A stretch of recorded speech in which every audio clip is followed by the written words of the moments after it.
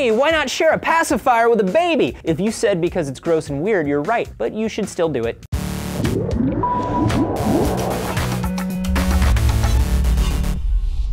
Anthony here, and we have talked about bacteria a lot before. A huge part of who you are in terms of your physical and mental health is all due to the bacteria that live on and in your body. You've got 10 times as many bacteria as you do actual cells, and you've picked it up all throughout your life from friends, family, and environment. You know who doesn't have a lot of fancy and magical bacteria yet? Babies, because they are new and small and feeble. There is not a single baby in the world that I could not lift over my head, the weaklings. Anyway, there's been a theory for a while that if we could just get the right bacteria to babies, we could protect them from developing lifelong allergies. We just didn't know which bacteria or how to do it. But now it looks like the secret is to share a baby's pacifier with it. A study conducted by some Swedish pediatricians and microbiologists looked at how the parents of 184 babies clean their pacifiers. So the pacifier falls on the floor, some parents rinse it in a tap, some boil it, and some just sucked it clean. Gave it right back to the baby. Because babies don't know any better, guys.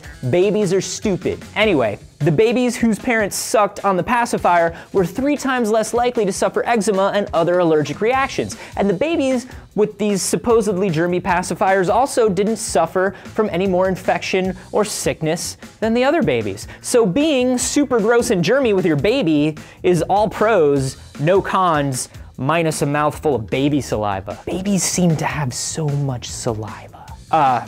Which is the key to the whole thing, by the way. See, saliva is just this crazy rich source of bacteria and viruses. So the parent is actually using the most efficient delivery system possible to pass on their helpful microbes. And the introduction of those complex bacteria early in life give a baby more weapons to fight against the development of allergic reactions. I wonder if this is something that could work later in life too. I mean, we already talked about how people that live together share microbiomes. Could living with someone without allergies help people develop immunities to their allergies? And when we finally sequence the microbiome, could we just introduce certain bacteria into people to make allergies go away? If you're into this, you should watch our last video on microbiomes and mental health. You guys already know I don't like to think too much about the bacteria that's all over us, but it's kind of crazy how much it contributes to our lives. Does that freak you out at all? Let me know and subscribe for more DNews.